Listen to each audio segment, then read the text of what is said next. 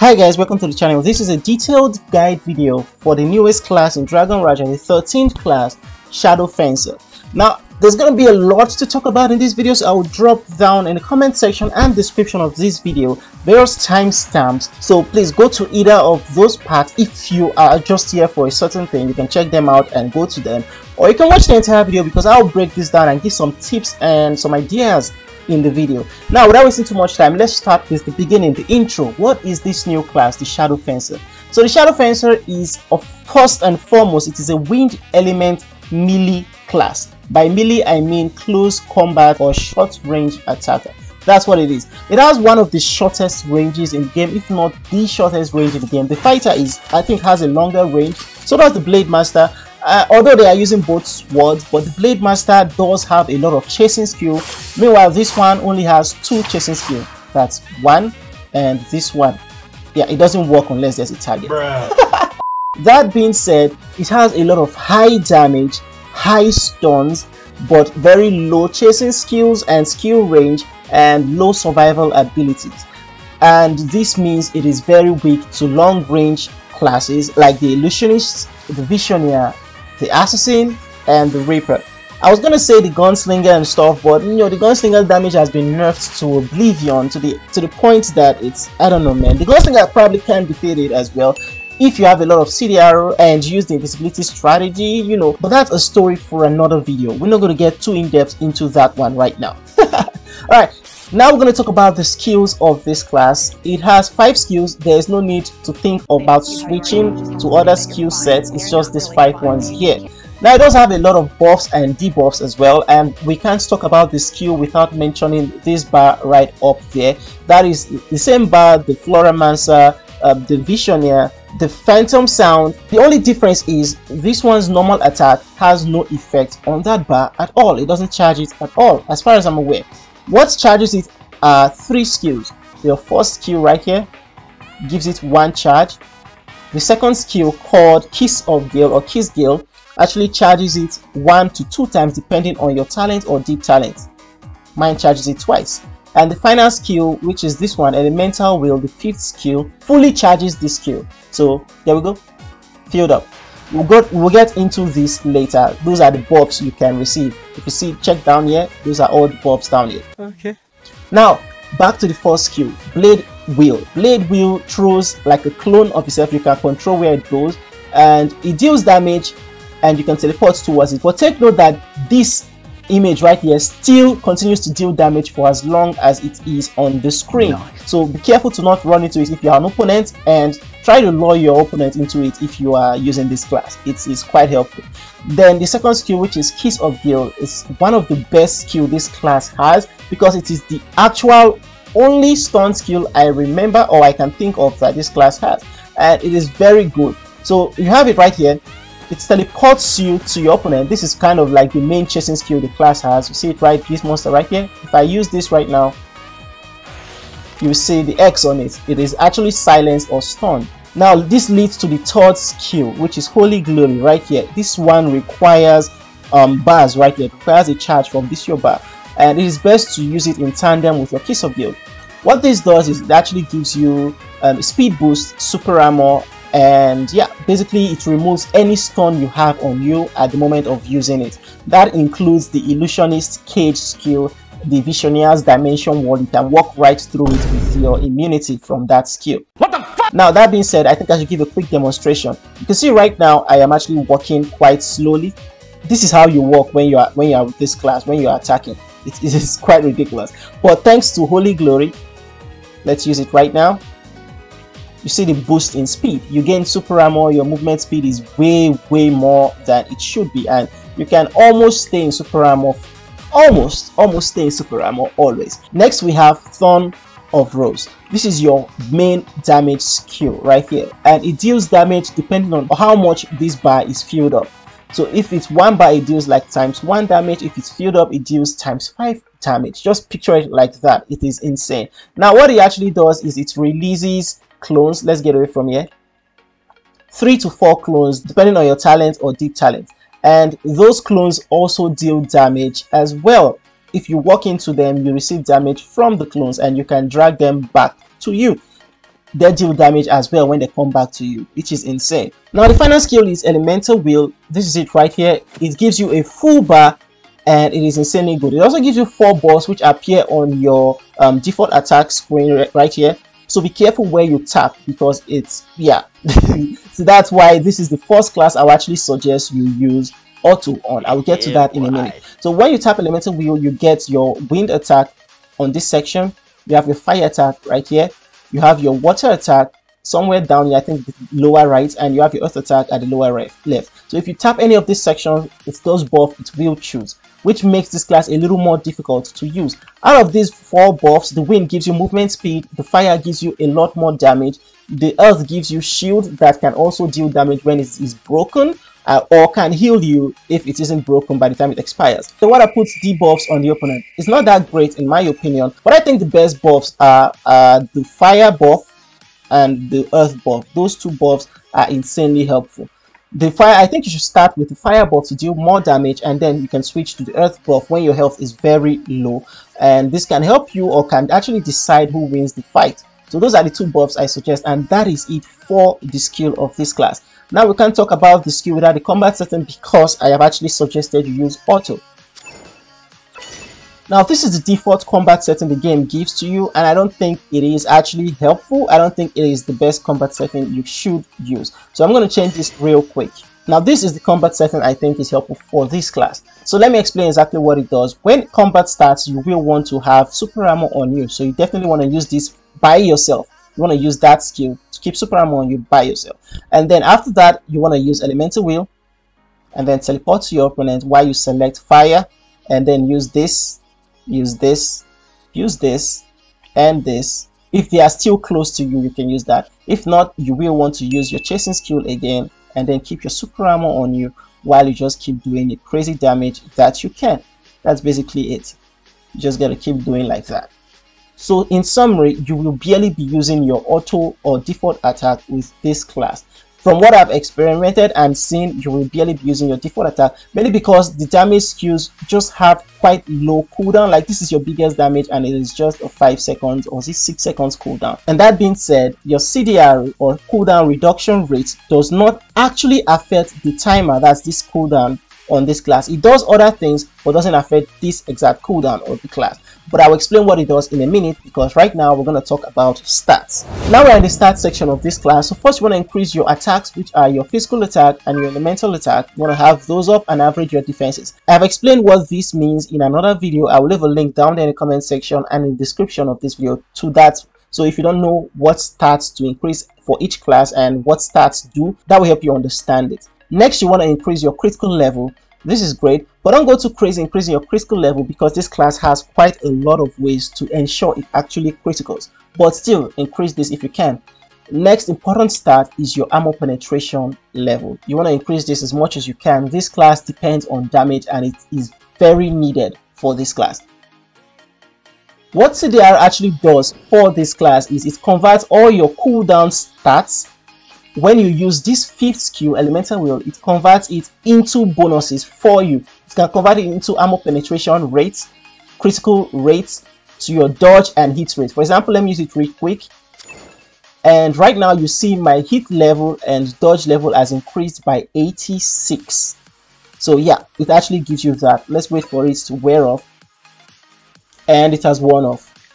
That is exactly what it does. It converts it to stats for you. So CDR isn't useless, but it isn't crazy useful. It is still useful for this class, just not in the way with other classes. Now in quick summary, attack, elemental attack, average your defenses, increase your critical level, but don't go too crazy in it. What you truly need for this class is your armor penetration level, so you can deal as much damage as possible.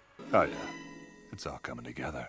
I've also explained cores when I talked about the basics to winning in Dragon Rajas. That is another video. I'll leave a link as well in the description and comment section. Now, the core I would suggest for this class is quite simple. You need your 9 fire, 5 water, and 2 wind. Now, I know you're already wondering why, and why do I keep using this particular core? Because this is, in my opinion, the balanced core build. And I also believe that you don't need to stress too much with your dexterity with this class. Again, it has a lot of things to ensure it actually criticals. and if you check the deep talents, you will definitely see them there. There's quite a lot of them, so you don't necessarily need to spend too much on your wind gem.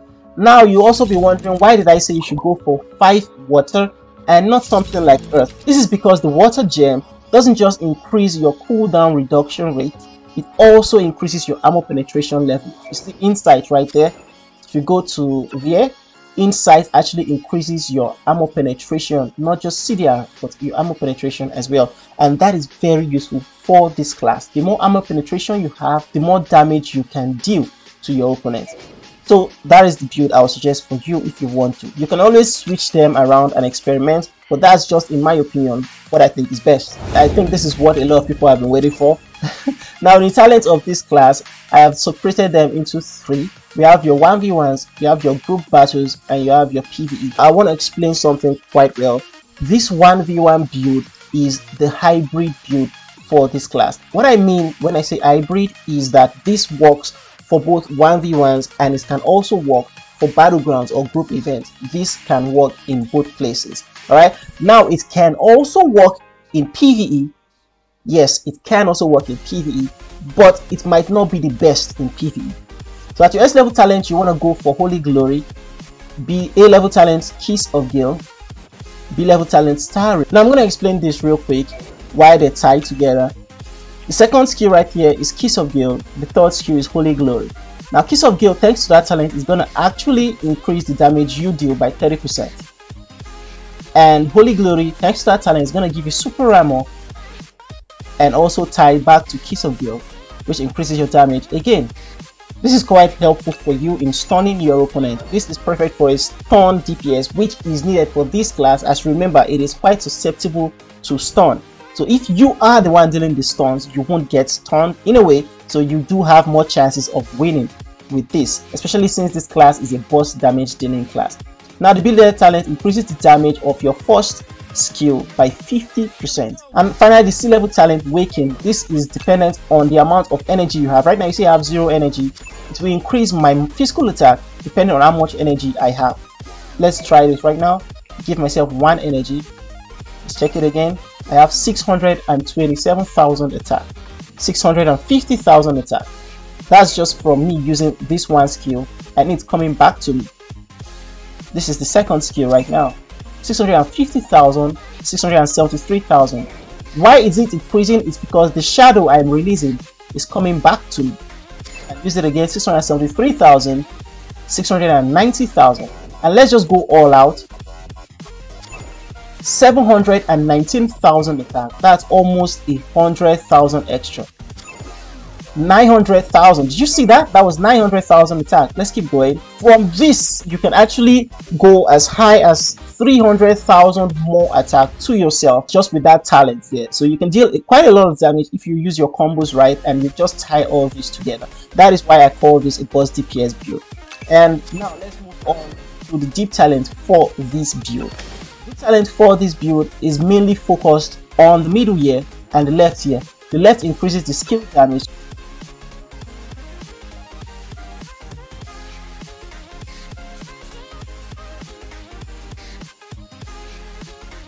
All this to unlock this one and focus on your critical damage so you can deal a lot. Remember, this is damage build. And finally, Wailing Wall, just to reduce the damage you receive. I'm not saying these other ones are not useful. They are useful, especially this one, this one down here that increases your critical rate by a lot. But in order to unlock this, we had to give up some of this. What? Now the battleground build. The battleground build uses the same A, B, and C level talent, but just changes the S level talent to 1000 shadows. This is helpful for you to try survive a lot longer, but like I said, I don't think it is that great for battleground. You're still gonna die even if you use this, unless you are like a super whale. Yeah, you probably might survive. The deep talent is the same with this first one.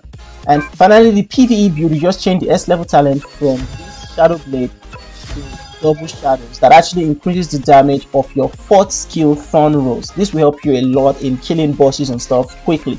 So this is for PvE, and I think this is quite okay for PvE as well. So remember, this is the hybrid build that is great for 1v1 and group events and also useful in PvE. This is for battlegrounds, but I don't think you should use this for battleground. In my opinion, I think this is better for battleground as well after all the testings I've gone through. And for PvE, this is best for PvE. But I'm going to say this one more time. You can still use this for PvE, but I think this is best for PvE. Now we're going to go to the EX, and the EX I think that is great for this class is Sword Realm. This is insanely helpful for PvP. This is the stun EX that you need. It is insane. You see it, explosion buff debuff. It is exactly what it says it does. It is for crazy burst DPS. With this you can keep your opponent stunned for the entire duration of about 8 seconds or so if you time it right. Remember, you got to time the skills of this class properly, or you're going to waste them all and your opponent can run away from this if you do not time it right. This leads to our actual other EX, what you got to choose amongst these other ones right here. So use Sword Realm for this one. Now which one goes with it? This depends on you, how you want to play. Are you afraid of getting stunned a lot? Then you need Royal Fire. Royal Fire will help you. Max level Royal Fire will keep you immune to stuns for as long as it is on you. Now if you're not worried about stuns, you want to do the stunning, then I would suggest you use things like Minefield. But I don't think Minefield is that great for this class. I'm going to say it again. I don't think Minefield is that great for this class. It is good, but I don't think it's that great for this class. Especially because the animation of Minefield can actually take a while, and this class can cancel the animation of Minefield if you are not careful. Now the other EXs I think are okay for this class will be Judgment. This is one of the best EX I can suggest for this class. It is truly a burst damage EX, and like it says, explosion control. Explosion, they go well together. Trust me, I have tested this out. Other EXs that you can use with this class, we have Dustbuster. If you want to be a little more tanky, you can use Dustbuster. It can help you survive. And finally, you can use either Majesty or Glacier. I haven't tried Glacier, to be honest. I just think the idea of Glacier is kind of cool with this class and that EX. It might be awesome. I don't know, I might try it. So Glacier is on speculation, but these other ones are very awesome. Royal Fire, great. Dustbuster, awesome.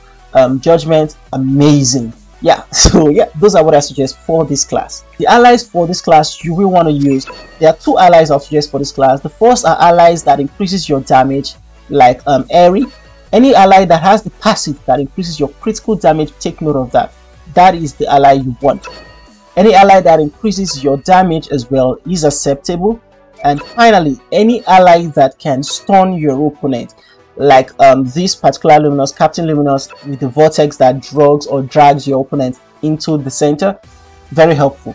Those are the three allies: control allies, critical damage increasing allies, and damage increasing allies. There are a lot of allies, so I can't mention all of them, but I hope this actually helps you guys understand what I mean. I will start with the 5-star dragons. There are actually 3 dragons I'll suggest for this class, and the first one I'll suggest is Wingless Owl. It actually increases your critical rate and critical damage, perfectly made for this class.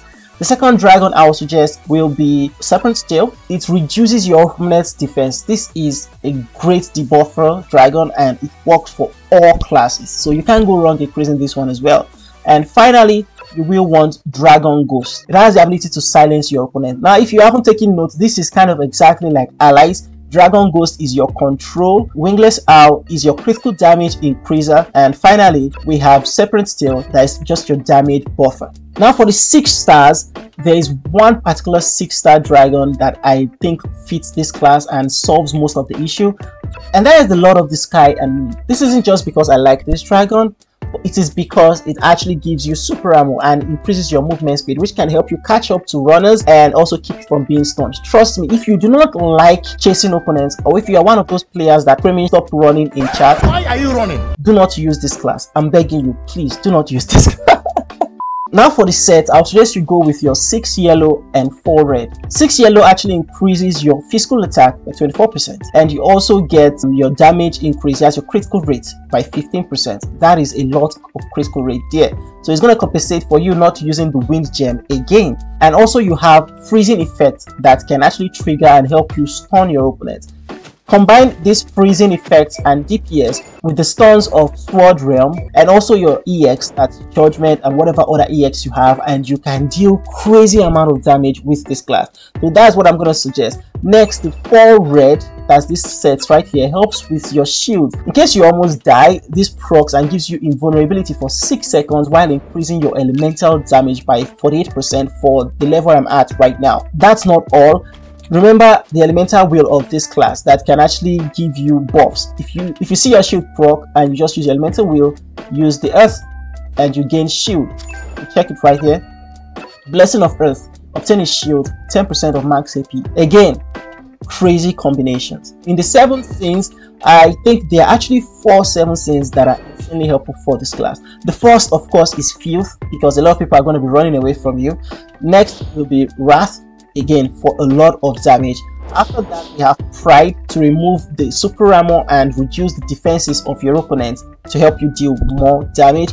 And finally, I will only suggest this for free-to-play players that are very, very strategic. Envy can help you a lot with this class, especially if you're facing another person that's using this same class and is way stronger than you. Envy can save you there, but I won't suggest this for whales. Finally, we have Cocoons. I haven't experimented a lot with this, so please do not take my word for this right now till I have experimented with other types of Cocoons. What I think is helpful for this class will be this 6 yellow that actually increases your critical rate by 10% again while reducing your opponent's critical resist. It also slows your target. It's quite helpful for you.